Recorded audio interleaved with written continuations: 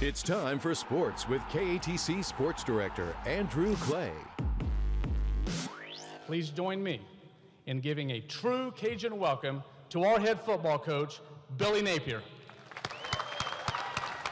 Coaching changes at UL cap off our three defining sports moments here in Acadiana during 2017. Two of the school's most successful programs landed new faces. Billy Napier took UL's football vacancy a month after the Cajuns tapped Jerry Glasgow as its next head softball coach.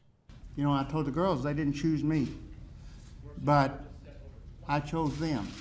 And so they're my girls, and I cannot wait to get to know them and for them to get to know me.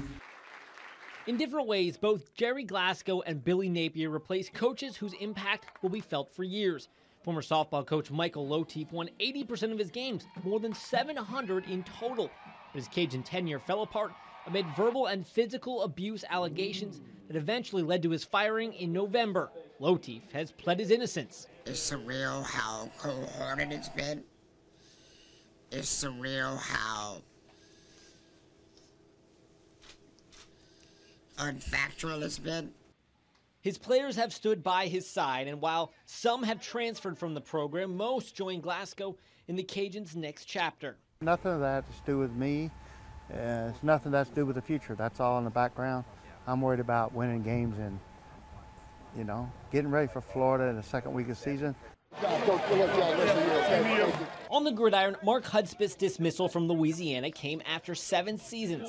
Hud led UL to 5 bowl games, including the program's first ever back in 2011.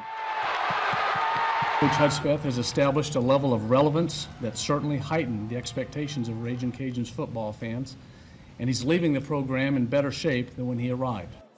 After 3 straight losing seasons, the Cajuns moved in a different direction. Last week, athletic director Brian Maggard introduced former Arizona State offensive coordinator Billy Napier as the program's 26th head coach. You know, it's been my dream to be a head football coach for a long time. I think you got to find the right fit. I had a chance to be in this state from a recruiting standpoint for the last 4 or 5 years. And certainly there's a buzz about the commitment level with this institution and this university. Athletic director Brian Maggard was hired in 2017. In 10 months on the job, he's made his mark replacing 2 of its most successful coaches in Michael Lotief and Mark Hudspeth. How will these moves play out? We'll find out in 2018. Well, in 2017, the Astros won the World Series. 21 Acadiana high school teams won state championships, and UL made statement coaching moves. It's been a wild ride. What will the new year bring us? Well, we'll begin finding out in just a couple of days.